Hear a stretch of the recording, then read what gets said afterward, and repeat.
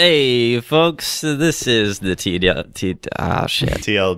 podcast with Tyler Samples and Alan Lake. We are two DMs sharing a world and playing in each other's games. Yeah. And today, let's just jump into our recap, Alan. Sure. Oh boy, what a doozy. Yeah, we haven't yet played your end cap of your campaign arc. That's tomorrow. So what we did play today was what was supposed to be the end cap of this campaign arc. And sort of was. Yeah. Well, not as much as I would have liked. Yeah. Not as triumphantly as you would. Or even not even as failure-y as I would have liked. Oh, yeah. You're right. You wanted to just be done. Yes. So anyway, there was the equivalent to a TPK. I say the equivalent because nobody died. They were just enslaved by an aboleth, which was not anything that I brought out of the ether. That was the plan the whole time, was that there was an aboleth who just wanted to enslave everybody. He just ended up doing a good job of it. Yep. In part because we had less players. We only had 3 players play today instead of our 5 or 6 that we normally do. But that's fine. And I guess I'll just summarize it really quickly. Sure. So last week they were in this castle and investigating the mayor of this town that Alan's character Srad was supposed to be the lord of, and had determined that the mayor seemed to be on the up and up due to some insight checks that didn't turn anything up. And this week he joined them after they had been fighting some horrific a cappella singers, a cappella singer servants types, and he promptly made sick because he was disturbed by the gore, further making him feel like he was an innocuous threat. Then he as they were fighting some other stuff, he turned on them. They fought for a long time.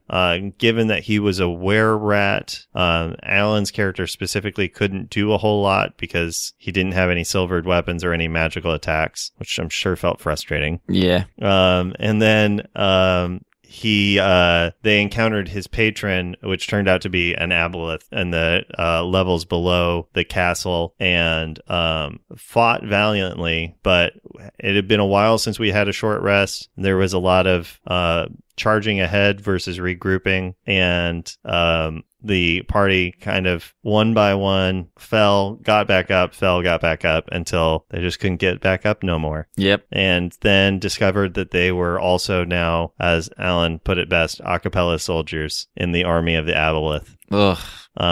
Slimy, translucent, and unable to go more than 10 minutes without moisture on their slimy skin without suffering the consequences of drying out like a slug. And that's where it ended, more or less. Where it actually ended was that, and then a discussion of what we wanted to do next, and me suggesting we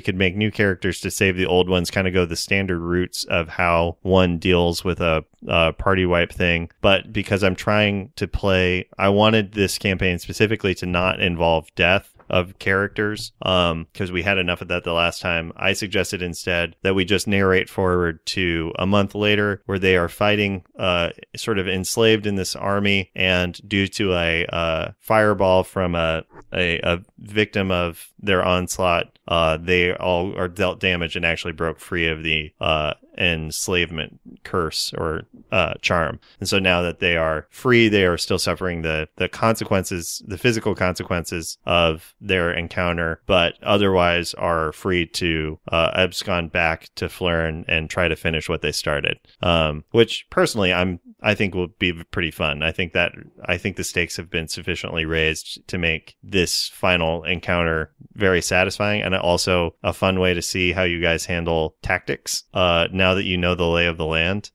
So that's the shortened version of it. Alan, what was your experience? That's what happened. Yeah. Yeah. I know you were pretty frustrated. Yeah, I mean, I think it was a particularly irritating one for me, just on a personal level. Because for your character or for you as a player? A little bit of, definitely for the character, but also for me at the table. Yeah. partially because I was willing to go the route of like, well, that's it for Srad. Like I kind of wanted to put the book end on that. Yeah. Because I just can't imagine I can't imagine him like doing well after all this, you know, like Jesus, he failed his mission. No one's recognized him. He promised a bunch of people that he would like help them, and now instead he's standing side by side with them, being forced for a month to do like horrible atrocities, and also is a slug person. Like that's pretty much the lowest you can possibly go. Yeah, rock bottom. So there's that angle, and then there's also just like I personally felt a little handcuffed a lot of the session. Yeah. Because I just didn't have anything productive. I ended up passing like a lot of my turns because there was literally nothing productive I could do. And due to immunities, and then due to some poor decision making. Yeah. Yeah. Yeah. Yeah. And then there were some other things where I was like, oh, this is okay. Like what? If it's about mine, like we're TLDMing all the way. Yeah, that's true. For example, the bracelet thing caught me off guard. Oh yeah, because we had been like detecting magic and like doing all kinds of stuff. Because we came in pretty hot on Mayor Stevis. You did, and that we did literally everything we could to clear him. Right, and then it turned out that he was like, haha, gotcha. Well, felt bad. Yeah, Erin and I talked about this because Erin couldn't be there, so I was talking through stuff with her. You guys did detect magic. You did detect magic on him. I will acknowledge that I forgot. I didn't do it purposely. I forgot to include that, like the bracelet pinged. I thought you guys were pretty clear that it was the key of Rethador, because I thought somebody had said that at the table. Sure, but like. None of us in this game know what that means. Right. And he did. It was an interesting thing where I was like, it's interesting to play a duplicitous character who is like, wants you to believe him and is charismatic enough for that to happen when the rolls happen. Mm-hmm. So like the insight checks didn't beat his deception roll. And then I was like, I'm kind of curious to see, because I feel like saying the like, you don't believe that he's saying anything that he's lying is like a way of saying he's lying. Mm-hmm. With people playing, and that's like not as. I was just interested to see what it would be like if there actually felt like you'd been deceived versus like withholding meta game knowledge from yourselves of like, well, we as players know that he's lying, but we as characters don't, versus the like, this guy is a good guy, oh shit, he fucking sucks, was one that I was curious to see how that felt, because I just like, that's just a thing that I've always been, or that I've been dealing with recently, of the like how you handle an insight check that fails without it, because otherwise it's like a failed insight check where you're like, yeah, he doesn't seem to be lying, is like is like the equivalent of being like, you got it for free, like you still know he was lying. Right. Yeah. So I think I phrase it as like, yeah, he is telling the truth. And yeah, I was just really interested to see what the result would be. I thought it could go either way. Yeah. I was glad that everybody, but in that regard, I think everybody being like, oh, I hate this guy. He like, that was in the moment felt very fun to me. Yeah. Yeah. And then I was really just trying to figure out a way to get him away from you guys. Yeah. Because I didn't want him and the aboleth attacking you at the same time. Well, because I was trying to get you guys to either deal with him or deal with the other thing. And like, so once you guys moved in and saw the aboleth, like he stopped attacking, like he was no longer in the battlefield, because it was like, you guys will absolutely die if you're fighting. Yeah. I mean, we were pretty much already dead just to him to begin with. So then a new, fresh, even gianter monster was, I mean, as soon as they came out of the water, I was like, all right. Yeah. I was ready. I was resigned to the TPK at that point. Yeah. So. Which is interesting, because you didn't necessarily say like, we got to get out of here. No, I mean, I had done that a couple of times already. Yeah. And it didn't really take. So yeah, I was just like, all right, I guess we're just doing this. Yeah. So we did it. Yeah. Interesting. Yeah. But yeah, I mean, the other part that was interesting was it's the first time I've ran a character or a monster with like legendary actions and lair actions. And even though it is intended to like simplify things down, it is still a lot to like balance out. I still wasn't doing like the lair actions between your guys' turns and everything. In part also because it was like, oh, I'm not actually interested in annihilating you guys. I just actually only want to get you to the point that you are all wet slug creatures. Yeah. Because that feels more interesting to me than mission actually accomplished. Yeah, it was. There was like you guys did a pretty good job of holding yourselves distant enough that you could have easily run away. We couldn't literally leave either because Rev was in the water at that point. Like, yeah, there was nothing going on. Well, as it turns out, you could become a giant bat and fly away. Sure. Yeah. Or like, I actually mean before Rev fell in the water, like once Stevis did and you guys summoned like a sea hag to fight and then she fought something that like killed her. And that probably would have been a point you could have ran away. Dude, I mean, from the start of the session, all I was trying to do was close doors and get out of rooms. Yeah, it's true. But it didn't seem like that's what we wanted to do. Yeah. Yeah. It was still very fun to watch. And I think that there is something very fun about the idea of having the ability to come back from it. Yeah. But I understand that doesn't feel as fun to you. Yeah, I think it wasn't something that I was interested in because I don't know, it felt like this character had lost. Like it was over. The story was done for this person. Yeah.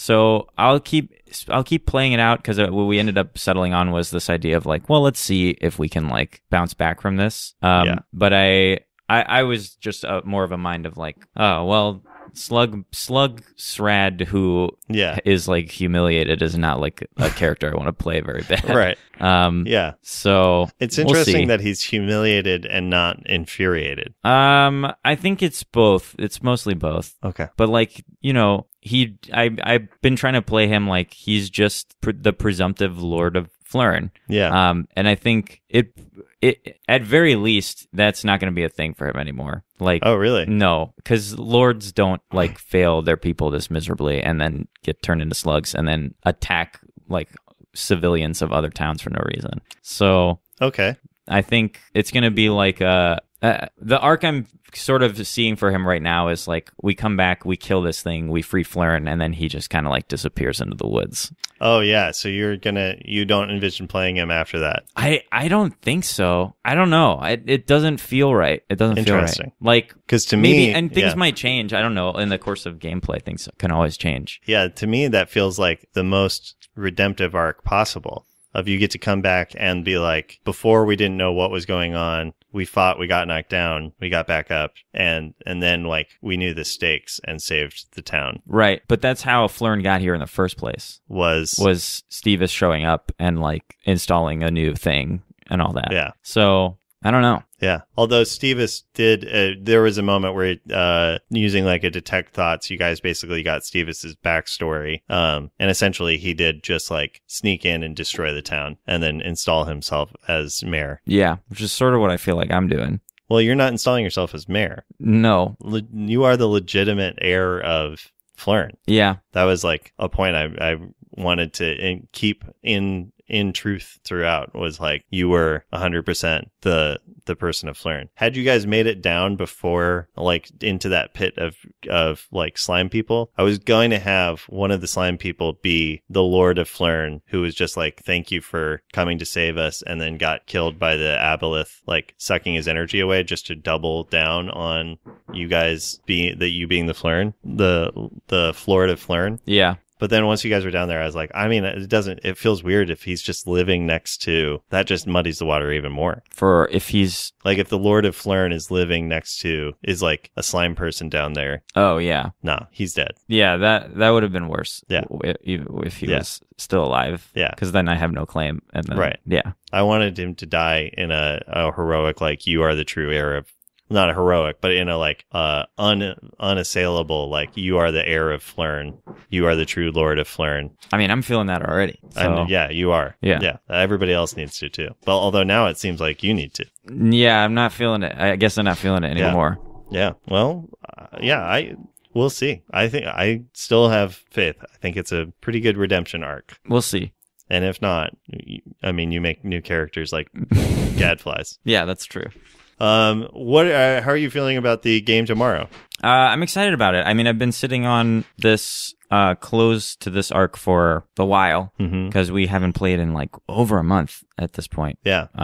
So looking forward to it. I'm excited to see what happens. I have to do some tweaking because I don't know if I still haven't heard back quite yet from everyone if they're all coming or not, but I know we have 3 at least. So I'm going to balance for 3 and see what happens. Was that a subtle dig? Yes. I said before the game started that I hadn't balanced. Yeah. No, I know. Yeah. I still don't feel bad about it. That's okay. Yeah. Yeah. I don't feel bad about it. I don't feel great about. I'm not like gleeful about it either. I know you don't think that's true. I'm smiling out of I believe discomfort. you. I believe you. Yeah. I do believe you. Yeah. The whole time I was like, they have not taken any rests in a really long time. And like, so I was like, yeah, he drops down the hole. I'm like, cool. Maybe they'll take a rest now. I was like, all right, well, I literally was like, he escaped. Yeah. But yeah, we didn't want to do that. Yeah. And then when he blew past me, like at the speed of light, I was like, okay, he escaped again. Yeah. Yeah. I think that's part of what made it feel bad was I was like, I get it. Like, I hit a point where I was like, I get it. He's getting away. There's nothing we can do. And it felt like, that just wasn't like I think that's really what made it feel bad for me is that I was like, man, I just really have no control or options over anything that's happening. Yeah. And I can't even I'm not even impactful in this scenario at all because. So you were with the tripping. I was like, damn, literally the only piece of like treasure I have is a fucking super soaker, which I used. Was effective. It was effective. Yeah. But I was like, man, I can't deal damage, and I'm like the damage person. Yeah. Which is funny because you're the grapple daddy. I am grapple daddy, but I also can't grapple something that can like fly. Or is in the water, and I was like, damn, I am useless. Oh, that's what surprised me. You can grapple in the water. What? Why would I do that? I don't know, because you're grapple daddy. Yeah, but what? Well, that's so foolish. Why? Because we've already established that anything within 5 feet of it gets just jolted every turn. Why would I latch onto that? I don't know. Because you're a hero. Oh, man. And you're a grapple daddy. I am a grapple daddy. Yeah. But then the one time I did grapple him, I got cauldroned. Yeah, he used his once a day. Yeah. To do Arcane Gate. Yeah, that sucked. Yeah. Yeah, it's also interesting. It's the first time that I've tried to actually play a character's abilities tactically. And it's interesting to just experience it as not being fun for the players. Well, it was weird. He just felt so strong. Yeah, he had haste. Yeah. Was the issue. Yeah. He was pretty strong. He wasn't, you know what he wouldn't have been strong against? All 5 of you. I know it. Yeah. That hurt too. Or even the 3 of you if you guys had taken a break. Yeah. Yeah. These are all things that I know. Yeah. Right. Especially since our short rests are 15 minutes. Right. Yeah. So that's that. Yeah. That's all. I know, and I know I'm coming across real salty on this episode. That's and fine. I just am salty, and that's we just just how finished it is. the game. Yeah, we finished like 20 minutes ago, and I'm aware that I'm salty, and I just am salty, and I'm not apologizing for it. It's how I feel. I don't need you to apologize. I'm just, to anyone listening who's like, man, Alan's such a whiner. Well, sorry about it, folks. Yeah. I mean, it is also the first I would say TPW, Total Party Wipe. Yeah. As opposed to a TPK. And man, if you know anything about me, I do not mind characters dying or you losing. Love characters dying. I don't even mind characters losing. I think you do mind characters losing. I really don't mind characters losing. I just don't like feeling like there's nothing I could do. Yeah. That sucks. Like that doesn't feel good. Right. Trying and losing, like that's fun. Like intentionally doing volleyball moves instead of actually fighting things. Right. And like being like, well, I'm at 18 hit points, but damn, it would be fucking rad to do a volleyball move right now. That's fine. Like that's a choice. But being like, well, literally everything I have in my backpack is useless and I cannot catch this thing because it's faster than me is like, well, I guess I stand around is like, that doesn't feel good. And then on top of that to be like, well, we lost. And then be like, but now I still have to like be loser man is. See, that's what it is. You don't mind setbacks. You don't like losing. Well, is what it seems like. I guess, or maybe I hate setbacks because this is a setback. Oh, I don't like setbacks. I'd rather lose than setback. I guess is what it is. I see. Maybe that makes sense to me. Yeah.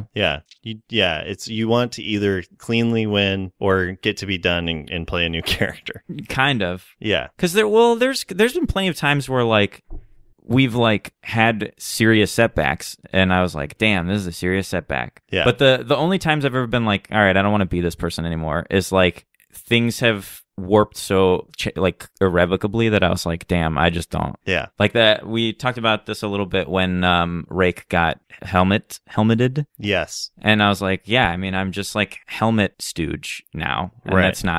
I don't want to be helmet stooge. So right. That's not fun. Yeah. It's interesting anytime. Or like when Soak got teleported and I was like, yeah, well, he doesn't really fit here. This isn't really where he's at. Yeah, you don't handle setbacks well at all. It's not even, I really don't, I don't know, maybe it is setbacks. I just feel like it feels more like, oh, if the character's becoming different or like being changed or I'm unable to play the character, then I just don't want to play him anymore. Yeah, it's interesting because to me, to a certain degree, it's a little like, those are all instances where the actions have real consequences, and that's.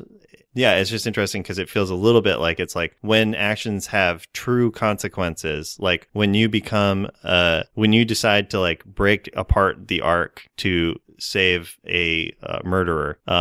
Oh man, but to be fair, again, because that's literally the only thing I established was that if he was actually, I don't even remember his name anymore, Peony? Peony. If Peony was actually in touch with my lord, like, yeah, of course I'm gonna like do something about it. And then that doesn't feel like I have any choice. Right, but then it's like, similarly, yeah, it's an interesting thing because then for me as DM in terms of like creating a world that has weight to it at all is like, well, of course other people will have other lines that they draw in the sand also, which would be of like, well, like using that of like, well, I'm going to stop like a miscarriage of justice and an attempt to assault like our home from the inside from a dinosaur. Like I'm going to try to stop that at all costs. Sure, but then I would argue that the only reason I did that is because I tried having a conversation and someone pulled a gun on me. Wait, when was that? That's that same moment where they were going to sentence Peony and I was like, stop. Well, you were like, stop, and you were getting ready to do stuff, weren't you? No, I was just having a conversation. Okay. And I was trying to perhaps do some charisma-based moves. Yes. But then the leader, I forget his name. I've been trying to remember too. Is it remember Ratchet? His name. That sounds right. Yeah. Ratchet had a bane pipe on my back. Which doesn't mean you can't talk. Well, it feels pretty threatening. It is a threat. That's what I mean, though. Is like the world can threaten. That's fair. Also, yeah, there's a certain degree where it's interesting because I wonder how much of it is just like playing different tropes. Because like those, like that to me, or even like this thing with the aboleth, feel to me like such standard fantasy hero tropes. But that might just be then what I'm playing into, and it might not be that that's the kind of game we're all interested in playing, which I suppose is what's interesting. About the whole thing is like. Yeah, and that's always the interesting thing to me, especially with like our group in either game of like performers, that it's like for me, I am still a little interested in seeing like how people react in the context of you are in not necessarily in a story, I suppose, in a narrative in which like things happen and we are progressing forward versus like a sitcom where we're essentially the same, like every week kind of resets or even has like these like mini season arcs but like the characters don't change. Mm-hmm. It is interesting to me when it's like external things that present consequences or like risks and rewards or failures or rewards and setbacks, I suppose, of like that's interesting to me in the while married to the context of also you're a volleyball team and we're trying to get back to the volleyball game. But like that, I am super looking forward to the volleyball game. Same. And I really thought you guys were going to next week. I thought we were going to get done today. Damn, I don't know. I might make. I might still do that. I might just make it that you. I really wish, actually, now that I think about it, that instead that he had imprisoned, and I might do this regardless, that he imprisoned you guys to have a volleyball team. So like force us play volleyball? Yeah. To send you back as his volleyball team. Oh, man. That actually is pretty fun, and I might do that instead. Because, I also didn't expect you guys to all... I honestly thought one of you would go down and the rest of you would get away. No, we're not going to leave. Like, that's not really an option. You can't just, like, abandon somebody. Well, especially when I know that, like... I actually don't mean permanently. I mean, like, for a short rest worth of time. Oh. Well, that's basically abandoning them to death. Because, like, if we leave the room, why would they... We have no reason to believe that they would be like... Got one, and like chain them up or something. Yeah.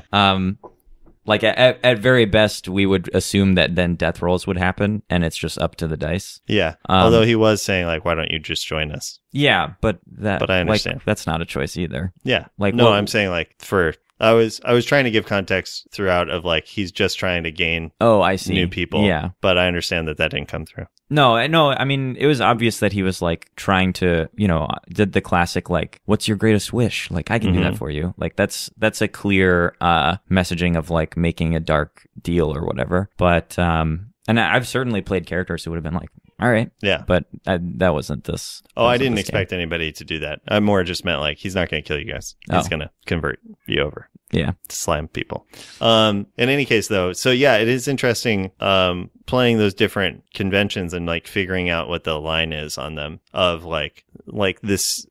For me, I like a silly, goofy adventure feels very fun most of the time with like moments where it like is like, oh fuck. And I feel like so far that's the kind of game we've been playing throughout, which has been fun. But now that I just said that out loud, I realize like, oh, I definitely want it to be that you guys have to be his enslaved volleyball team. That's way more fun to me than like being part of a marching army. Yeah, I'd be down to play that. Yeah, I just like I don't want to be a murderer slave. That sucks. Yeah, no, that's definitely what it's going to be. That was also me at like when we had like 2 minutes left of the game, being like, okay, let me think on my feet. Yeah. So I don't mind retconning that because. All right, that's barely. I'm official. more into that because I was like, "Oh God, I'm not like I'm a slug man." You're and still like, a slug man. Great.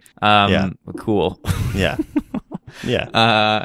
So like, damn, I'm a slug man. I like just got the shit beat out of me for like an hour and a half, and like now I also have to like do things that my I like would find repulsive and horrible, and I'm gonna have to live with them for the rest of my life. Like Jesus Christ. Yeah. That's rough. That is rough. Yeah. No, you guys are definitely volleyball team. You're now the Flern Slimers. Yeah. Yeah. Which is funny because of the two, I would assume that would be the worst setback for your character. But no. Yeah. No. Yeah, that's really funny. In any case, what else should we talk about? I don't know. I mean, that was a lot. It felt like a lot happened in the session. I don't know how well we did at like breaking down the moment to moment in relation to the feelings. We can try to. When I don't know. I'm curious to see when I edit this later. Like, I'm curious to see how this feels. I'll probably hate it.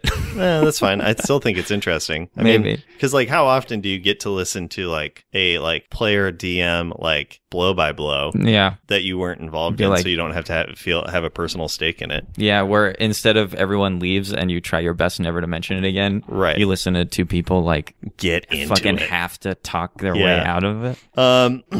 Yeah, you don't get that kind of content anywhere else, folks. That's TLDM all the way through, right there.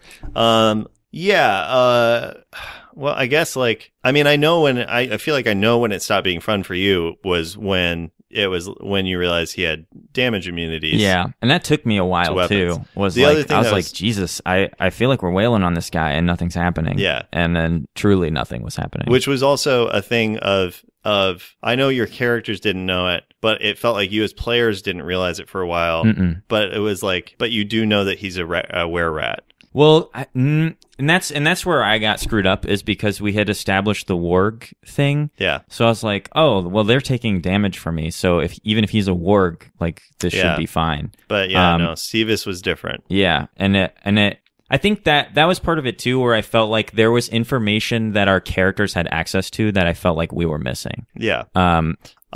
Which is interesting because I actually think the opposite. It was like your characters wouldn't have any reason to know he's a warg or anything Well, we didn't else. until he Right. started attacking us. But you as players, because that felt to me like a bit of a metagamey freebie, because I was specifically, you guys were like, oh shit, it's Stevis from our earlier campaign, like from that other timeline. Stevis was this were-rat. I wonder if it's the same. And I was Well, like, he was just a rat, right? Wasn't no, he was a were-rat that got turned into a rat Oh, by Sneevis. is that what happened? I thought he was a rat folk, like a straight up rat folk. Rat folk, which we were were-rats. Oh, Was what it had always been. Oh, it also yeah. might just be that enough time. I had didn't passed. remember that at all. I thought they were all just rat people. No, Sneevis was a were-rat, or they were rat folk who were just were-rats. Oh, And Stevis was their like poster child.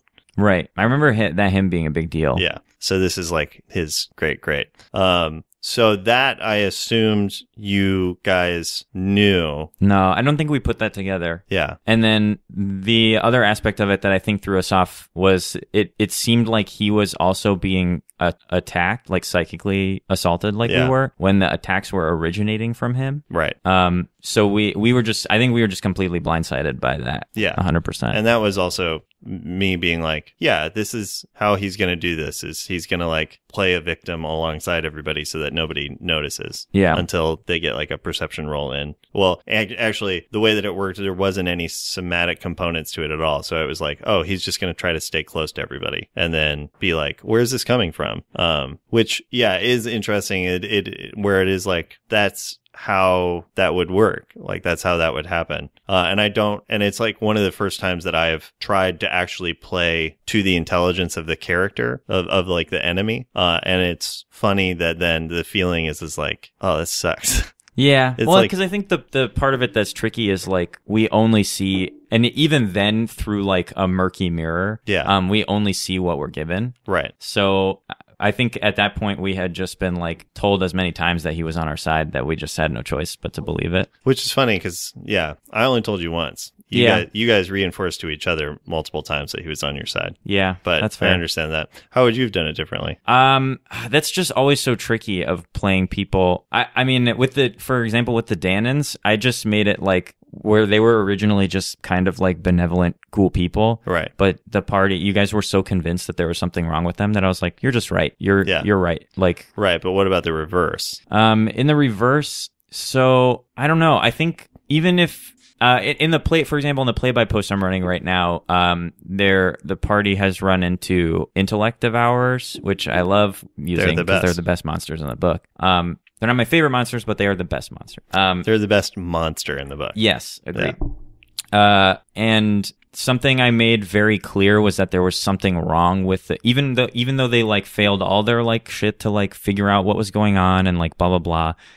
I made it very clear that there was like something wrong with the people who had been intellect devoured, or at very least that people who knew those people well before they were intellect devoured could tell that something was wrong with them. Because I think it's rough. From the player side, it's rough putting together puzzle pieces when only like the only clear picture of the puzzle at large is behind the screen. Right. So that's what I would have done that, I guess, differently, I think. Yeah. But I wouldn't have wanted to ruin it either. I think there's probably I don't even have a solution maybe, but I think there's probably a way to like create a sense of mystery or uncertainty without like withholding information? Question mark. Yeah, I don't know that I withheld any information though. No, I'm sorry. I'm just talking generally. No, now. I I'm know. not even talking specifically about this. Yeah, it's interesting. I think what it is like thinking back through it is, and this is always the hardest thing especially with like this group, is getting you guys to take moments to clarify out information amongst yourselves and so then sort of relying on that you guys have meta knowledge about stuff to fill in the gaps of stuff. For example, that you are going to clear a castle. So then being like, well, he's the head of, he owns the castle. So like, there probably is a pretty good chance that like, and we came in like that. I think Yeah. that's what threw us off is we came in like, okay, and then people were like talking shit about the mayor, and we were like, got it. Yeah. And then when we like went and actively investigated him, I think we got rebuffed. So we were like, well, we're not going to do that thing we always do where we kill an NPC for no reason or like make enemies with an NPC. Right. Where we like, now we end up getting punished for it almost. Right. Well, and yeah, for me, it was just, I think it was things where it was like, oh, he has this creepy mansion. He's charming and he's being polite and like friendly to you guys. And like, he just doesn't feel threatened by you at all. So he's like not going to be like sneaky or weird other than that, like the whole place is fucking weird as shit. Right. But the only thing is that he's not that. He's not treating it as weirdly normal, just treating it as like, I'm just like a normal dude. And it was a little funny to me that was enough. I think it was because there were puzzle, like, I mean, there were just enough clues, like enough things that pointed us in the direction of like, no, he's just legitimately oblivious and dumb. We were like, all right, I guess he is just legitimately oblivious and dumb. Like, what things felt like they pointed that way other than like the insight checks? So insight checks were one, that we detected no enchantments of any kind or anything. Right. But then the detect magics turned up nothing else also, where we were like, okay, well, I guess it did turn up abjuration magic. Right. So which I think we all were like, oh, he just like he like protected himself from this thing inadvertently. Right. Yeah, and then there was a thing where I was like, I'm surprised you guys didn't investigate him as a magic user more. And so we did. We were like, isn't magic illegal here? And he said no. And we were like, all right, well. Yeah, yes, I mean more broadly, like, where did you learn magic or, oh, yeah. Things like that. I mean, there's like 12 of us in the party who use magic, so that doesn't seem too unusual. And then he just seemed so like confused and like he threw up at the sight of like the rat people. Then we were like, wow, I guess he's just like really not understanding what's going on. Yeah. So his behavior threw you guys off. Yeah. Well, it just felt like when we came in actively investigating him and the investigations turned up nothing. Yeah. And I think, and this is kind of on us as like players, I guess, where we had kind of decided like, we're not going to do that thing anymore where we just like kick down a door and point a finger at somebody. And then it was like, well, great. So the fucking one time we don't do that. From my perspective, it was still of like, I mean, I'm not castigating or I am, I don't know. But was that like the way you guys investigated him was to directly ask him questions and investigate him and then go off of his behavior as opposed to like following him, like doing any of this sort of stealthy. Oh, I mean, we just hadn't found, when we gone out in the laboratory, if we had found anything like related to him, that would have helped. Yeah. But we didn't. Like we just never, everything we tried to pin on him slid off. And then everything we actively investigated had no tie basically to him whatsoever. And I think from our side of the screen, we just didn't, if there was anything obvious or that like we could or should have been doing, I don't think we just ever caught any of that. Yeah, it's interesting. Yeah, I also have been trying to encourage you guys to sit in or not like immediately go to violence as the first reaction to stuff. Good luck on doing this one. Yeah, well, yeah, because it was like there still is a lot of like attack first, figure out later. I don't know. Yeah, I mean, it's interesting, and I'm still like trying to sort through how part of it was I wanted to get today done. So I escalated a little bit just because I was like, I don't think we want to spend another session. Like, it doesn't feel like we're necessarily like comparing notes and seeing what it turns up. It feels like we're just moving forward and reacting to. How do you mean? Well, like, so we got all of the information of like that map you have in front of you of that stuff. And there wasn't ever really a like, what does this all mean conversation amongst the party. It was like, let's go to this place. Let's go to this place. Sure. And just experience whatever's there. Yeah. I think we just had like, we didn't have for at least from my perspective, I guess I shouldn't speak for everybody, but from my perspective, I was like, well, we haven't turned up anything. Like, so we have to keep investing. Like we can't just stop. Right. So we were like, let's go to the laboratory, and we go to the laboratory, and like nothing, there's nothing really there. Right. Or like we go to the kitchen, and it's like, aha, they've taken over the kitchen. And homie just ate food with us out of this dump. So probably again, like seems to sort of point in the direction of like, he doesn't really know what's going on. Yeah. And then we were like, well, I guess we have to keep looking around because we just haven't, like, we don't have any answers right now.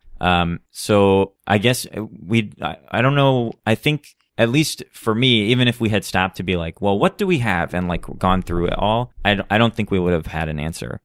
We were sort of like at that point leaning into whatever the lead a cappella lady's name was as our primary suspect, but we just had like nothing to pin on anybody. Right.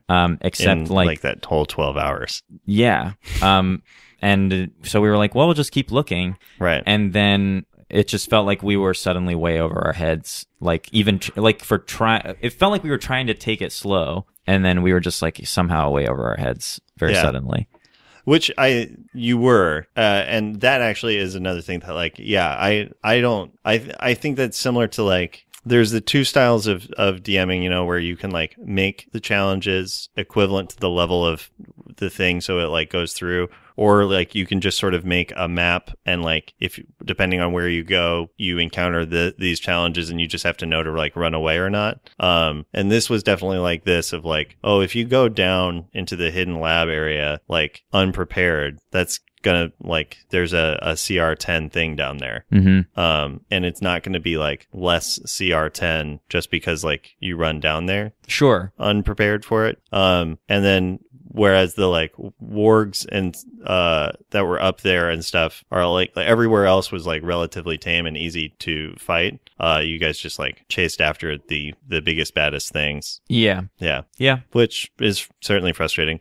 And I think some of it did just come from like a staggered start in terms of players showing up late and like, and that's a little weird all over too, the place. Of feeling like, oh, we're the ones who showed up, so we're the ones who get hurt. Yeah, it's kind of strange. Although to me, again, it's just the difference of like a story where you're not dead. It feels to me like still an interesting story. Like where if my character hasn't died, then it's like cool. I can still do stuff. That's fun to me with it. But I don't know. Yeah, we haven't had the flip side experience a whole lot because we haven't encountered like, well, yeah, we have when we fought those gnolls, that was like we came into something way over our heads, but that was like my character consciously being like, I'm gonna wade into the thick of this, like I'm not gonna run away from this. In fact, me being directly like, let's and I've certainly made that decision before. Yeah. And I don't like losing a character over it. I don't mind because that's like, then that's consequences to an action I've taken. Right. I think where I draw the line or like feel like I'm falling over into like not fun territory is where I feel like, either the decision, like there wasn't an option, or that then the consequences are like, completely out of my hands is the other thing too, right? Yeah, I mean, what would be a consequence that would have been in your hands? So like if we woke up and in this like watery dungeon and we were like servants of the thing, a chance to like escape it or like not have to do wandering army stuff or like put on the thing or like sing the a cappella songs. I mean, the first day you're definitely gonna have to sing a cappella songs, but in terms of the Wandering Army, again, that was at last of it. Me working through options, I think that is as simple as just being like, I'd actually rather not be part of a Wandering Army because that makes me feel weird. And then it's like, cool, well then I can come up with a million other things to do for that, or like other solutions to how this gets resolved. We can just end on a cliffhanger and come back to it next week. Just like loss of agency in general feels bad, you know. Yeah. Like if I'm gonna die, like then it's like, oh man, well fuck, I died. I should have played that differently or done that differently. Like when we TPK'd, I was like, wow, we TPK'd, and I was like, it was fine. Yeah. But then there was, and I think we talked about this too in the episode where we talked about Rake's death, where it like because I remember that also hitting a point where I was like, well, I just want to die already. Like clearly this is the moment. Like, let's just do this. And feeling like, well, we like earnestly wiped, and we did our best, but it wasn't enough. Now that I guess part of the agency part of this one for me feels like, well, now I'm still like stuck to Srad somehow. Yeah.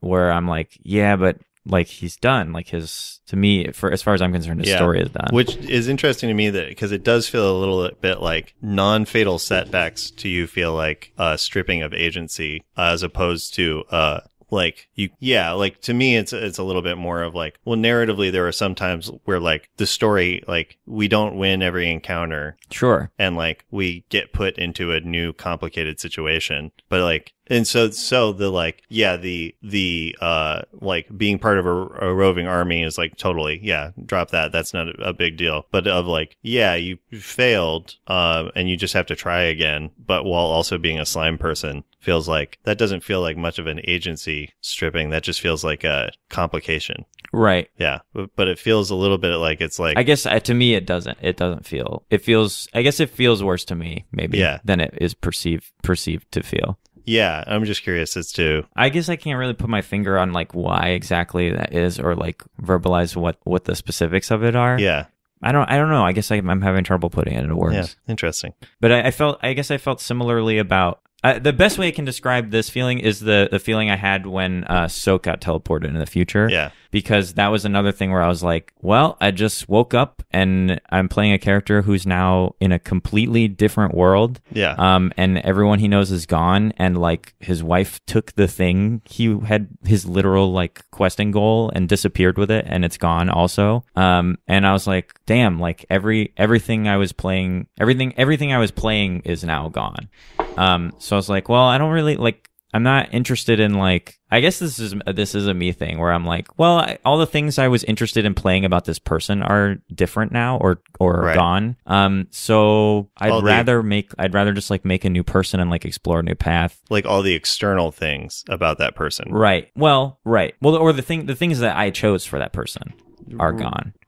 So I guess that hits a point for me where I'm like, well, I'd rather just like make a new person. Well, so like what were like, or in Soak or in Srad's case, what are the things that you chose that are gone? So like for Soak specifically, it was like, okay, we're questing after this object, and we've like established this like sweet team of bone baggers who are also gonna like run a fight club and like do all this stuff. Yeah. And then all of that just kind of like disappeared because they died. Right. And also all the things, like even the like physical locations of the things that I was interacting with were gone. Right. Where I was like, well, I'm not interested in like starting from zero. Like I don't. Right. If I'm gonna start from zero, I want to make a new person. I guess is what it really comes down to. Yeah, it feels like you don't enjoy shifts in the status quo.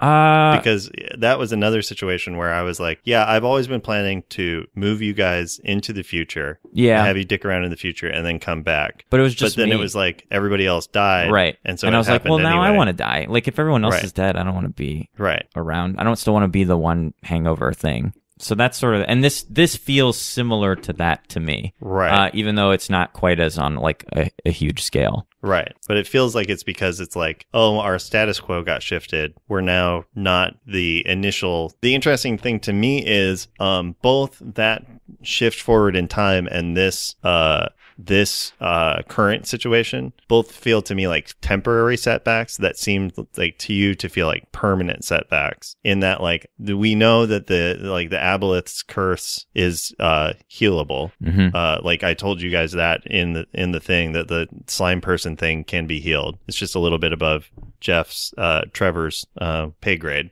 And the Aboleth obviously can be killed or, neutralized. So it's like, well, essentially, this is just like a couple of weeks of game stuff before you go back to the way they were, like go back to the external things being the same. Well, and now with the like not wandering army retcon, that's fine. I'm down with all that. Yeah. But that I think pushed it over to me towards like, Well, great. Well, now I'm just like But you wanted a to be feeble-minded murderer, and I don't want to be that. Like, Yeah. that's not what I want to play. But you wanted to be dead before that even came up, though. Yes, because and that was because I was like, well, we lost. Like, it felt like we tried, and like I played this person, and like we did what we could, and we lost, and like I'm fine with that. And then feeling like, so I guess this is sort of separate but very tightly tied together. Feeling like, well, we lost, but like also no, like you still you're still him, like you still have to be him. Yeah, you know what I interesting. mean? Because to me, it's you lost, but you don't have to. It doesn't have to be permanent. Right.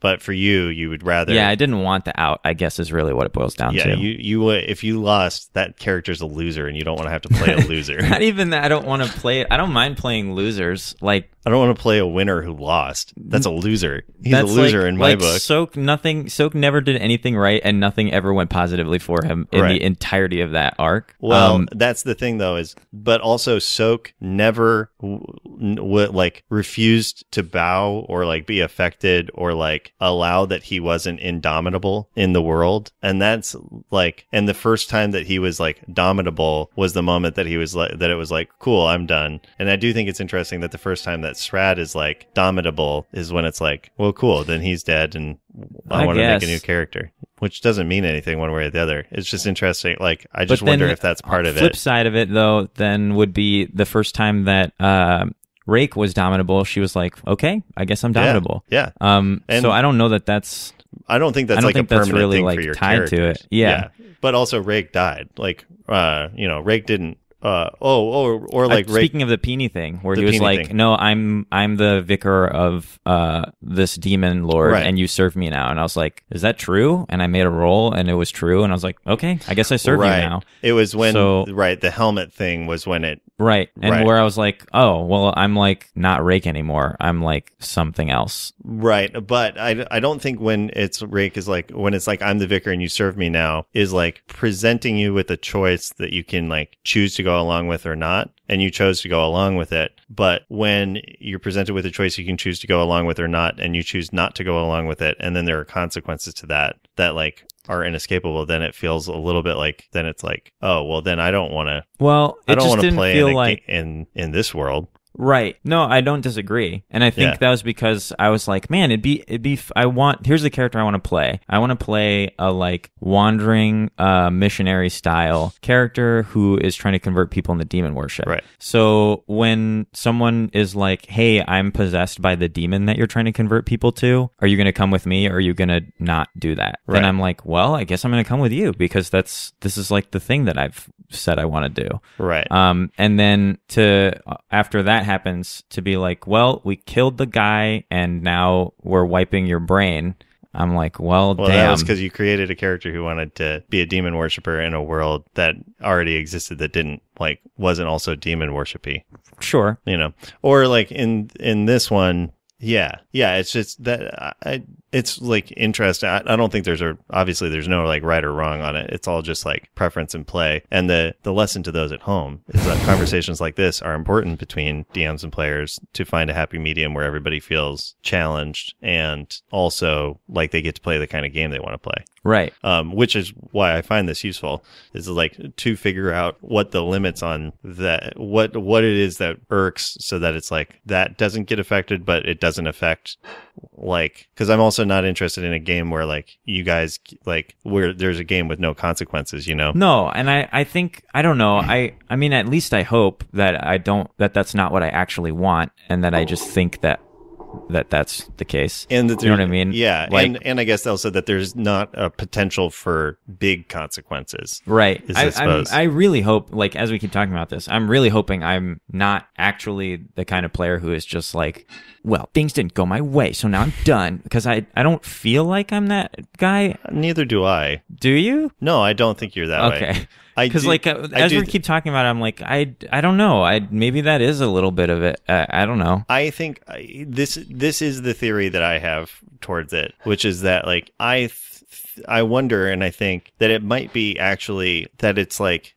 kind of externally driven. I feel like in all three instances, you got removed from the party. Like in this instance, you've been removed from the party because you've all been, the party's been like removed from itself. In Soak, you got removed from the party because they all died and you lived. With Rake, you got removed from the party because like you became kind of a different thing. And the next week we played, it was just you and Chelsea. So instead of like immediately resolving it, we played that session out with Chelsea kind of being the person in focus. And so I wonder if in part it's like, because I think with Soaking Paw, if Jeff hadn't died and Tim and Aaron, if they had all lived and you'd all been alive going through that into the future, I feel like then you would have been like, this is cool. This is fun. Yeah. And I think like, so too. I feel like with Rake, if Rake had her memory lost or wiped and then we went immediately into the next, no, it was in that same game, right? Because that was the session that was just you and Chelsea when all of that went down. No, my memory was wiped and then me and Chelsea's session, I was wiped the whole time. Right. And which I still think was a very fun and cool session. Yeah. I know you didn't enjoy it. I didn't like it. But like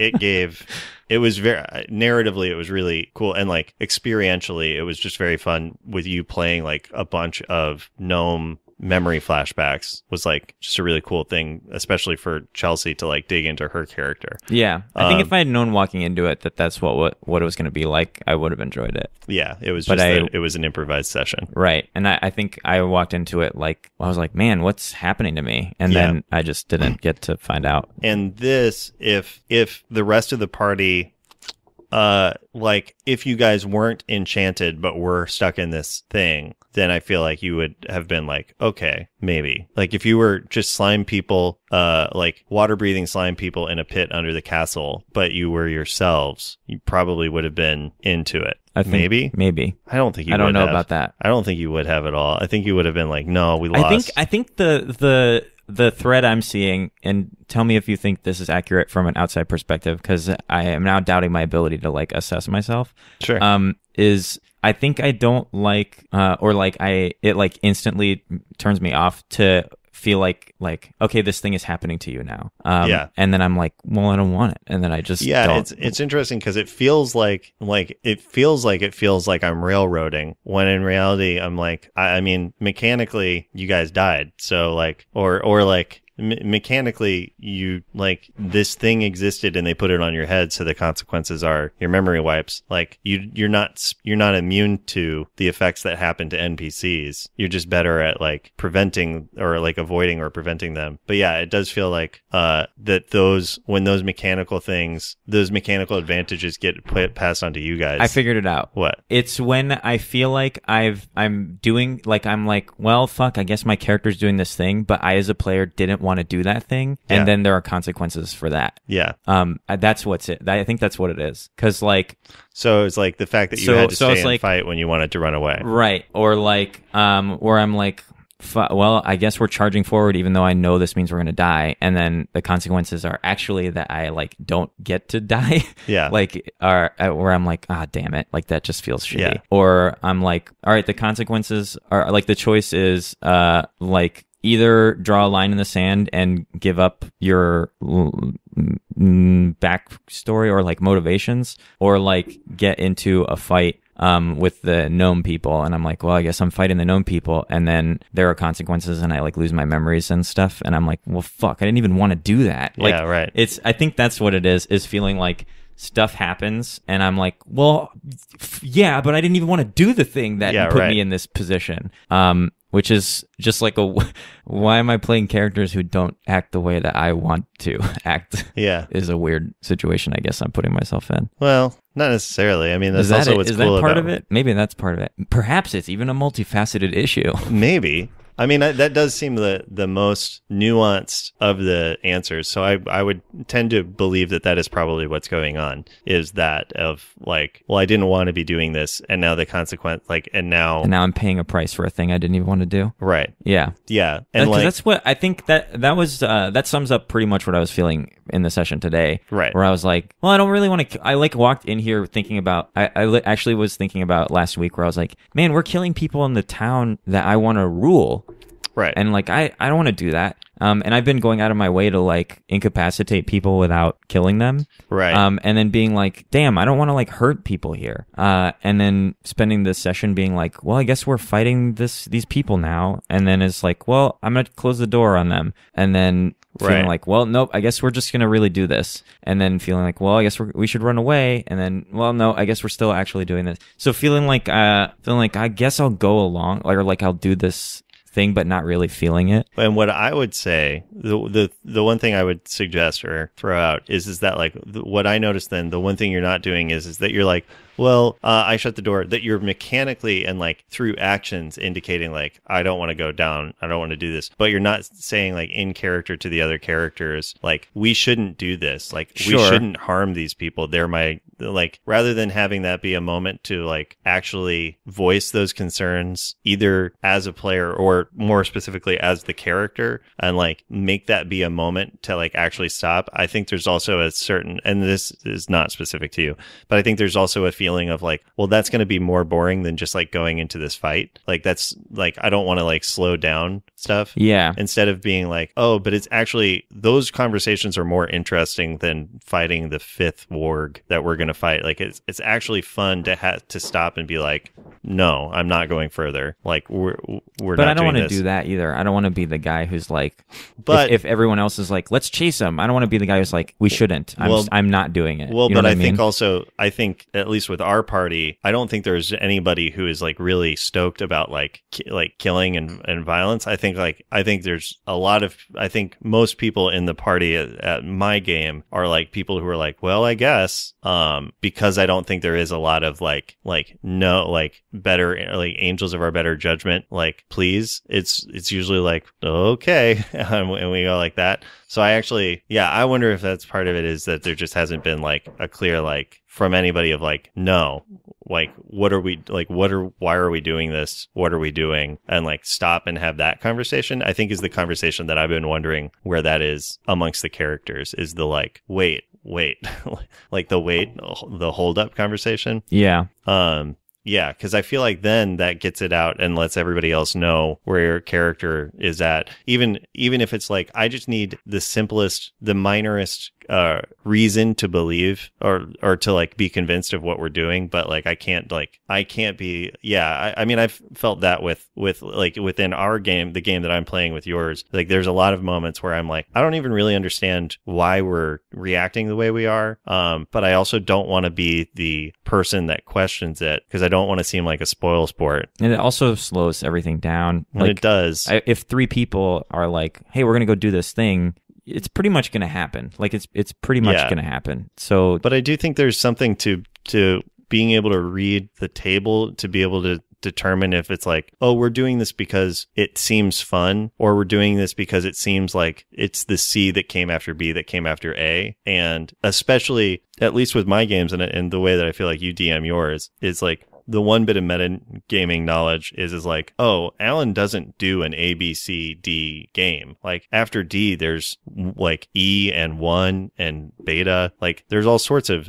options out of it. Why are we going for the one that is like most immediate? Like, wait, like that, like I can and can do that, or that I can be like, I'm going to look for like some boards to put over the hole or something like that. Like, the immediate reactionness of D&D doesn't necessarily fit our DMing styles in terms of how we enable people to like do more than just like what their mechanics are. And I think that then does create some like weird situations where you feel mechanically compelled to follow the story as it's presenting itself versus like actually playing inside of it. Right. That's interesting. I don't know. That sounds good though. It sounds good. It does. It's hard to do though. Yeah. Yeah. I wonder. So I mean, I apologize for being like a salty little baby. I don't mind. All right. It got us to this point. I still like, for the record, for you and for anyone listening to this podcast, you are far and away the best DM I've ever had. Oh, thank you. Like, I appreciate that. Just saying that Same. flat out. And I have a present coming for you Ooh. that I'll give you next week. Aw. But I will also say that doesn't mean you can that, be salty. And you can have enjoyed all of your sessions. That's totally fine. There have been 3 that I did not like. Yeah, and I today is think one of them. If there's one flaw I have that might be considered a plus, it's that I'm not very good at hiding my feelings. That's why there are other people at the table. I do think, and at this point, obviously, we've gone on long enough that there's no reason to go forward. But I guess the thing that I think is really interesting now, based on what we talked about, is like, how do you, as a DM, enable that conversation? Which conversation? The hey, let's talk about this. Let's talk about this. Let's take a second and decide what we really want to do. And and make that feel safe to have as a party and like interesting in and of itself. It's tough. I mean, I hate to say that I think it comes down to like reading the moment, because there really is just so much extra that a DM has to do. To the point where like I think sometimes you don't even really have the time or mental capacity to enjoy the moment. Yeah. You get to like enjoy the things that have happened after session. You're like, damn, that went really interestingly, and like it's satisfying in a different way. But I think unfortunately this may be one of those things where you like, someone's like, well, I'm gonna take the zip line, I'm gonna jump down the zip line, and you see like a pause, or like everyone in the room being like, well, and then being like, okay, do you guys want to take a second out of character and like talk about this stuff, or like does anyone need any clarity on like, I think posing it as a question helps, maybe. Yeah. Because you leave an opening for someone to be like, well, what do we see? Is there anything we're missing in here? Or that, you know what I mean? Stuff like that. Yeah, that's probably the best answer. I don't know that it is, because this is something that we've never had to really broach before. And I don't think has ever come up in any of the games I've run either. Well, I don't think it's come up in the same sense that it hasn't come up in mine, of like, it's not something anybody has spoken to. Right. Because again, you don't necessarily feel like, I don't know that I've ever played a game where I feel comfortable slowing down the action. Right. Well, nobody wants to do that. Right. Especially if it's for something as piddling as like character backstory or like character motivations or morals. It's sure. Like never and to be clear, I'd rather like head first into TPK and like feel bad about it than spend a session doing nothing because everyone has to like break down for 10 minutes what their perspective or like ideas are about the best possible course of action. Like that's so boring. Best possible course of action, yes.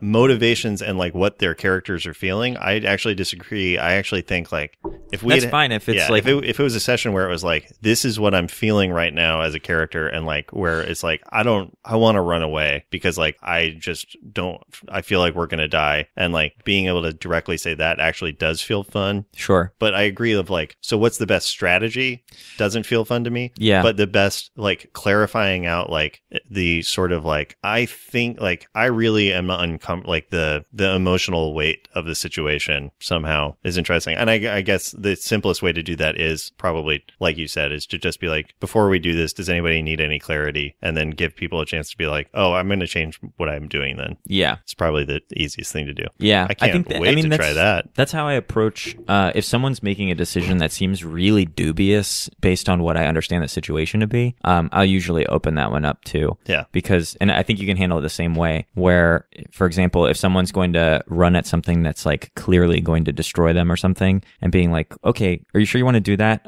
Maybe I can make more clear to you what this looks like or what you're up against. Yeah. Because I just want to make sure that you're going into this with all of the information that your character probably has at hand. I think interjecting with something similar to that question, but aimed at motivation rather than like information, might be a way to do that. I'm not sure. You could try it. It'd be interesting. Yeah. I look forward to it. You know what I also look forward to? Uh-oh. I look forward to continuing. This isn't words of the day. I thought you were. You did the tone of voice. I did have the tone of voice for it. You know what else, folks? No, aboliths are fucking fun, like fun, big, bad, evil guys. Can I pitch something to you? Yeah. Since I'm now on a angry revenge motivated arc. Yeah. And since perhaps this is a compromise on letting Strad die, may I rebuild him as a paladin for next week? Sure. I don't care about that. Specifically a vengeance paladin. Yeah, that's fine with me. Yeah, that's fun. Cool. Yeah, aboleths are great though. They're perfect for making like a creepy little town, like a little Stepford village. Yeah. Is that what they do? They like enthrall people? Mm-hmm. That's so creepy and uncomfortable. Yeah.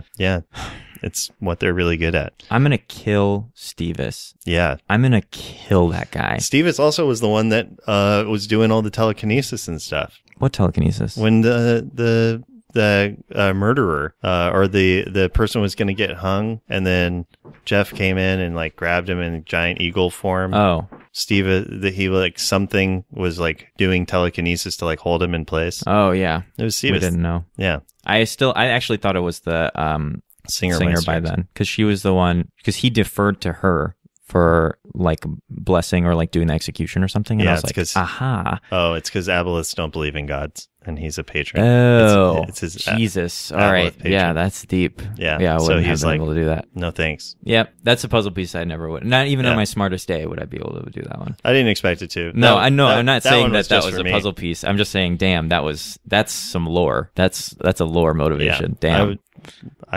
That's the aboleths are fun. Anyway, Well played, Alan. this is the tone. This is the tone. Okay, I'm ready. Here's what I've learned from running an aboleth. Okay. You always got to keep one eye open and the other two open too. Hey. Hey.